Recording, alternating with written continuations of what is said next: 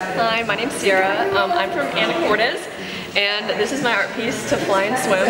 And I kind of thought about it when I was looking through like surrealism paintings, and I liked how like people created things that like went together, making it like obviously this isn't real, like it's an octopus and a bee at the same time.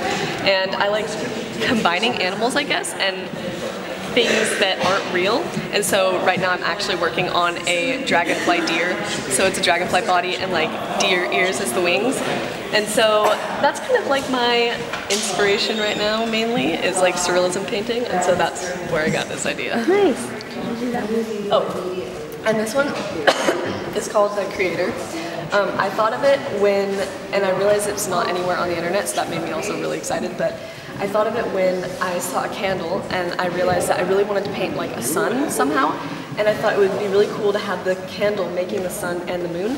So the fire from the candle created the sun, causing it to light up, and the wax from the candle melted down to create the moon.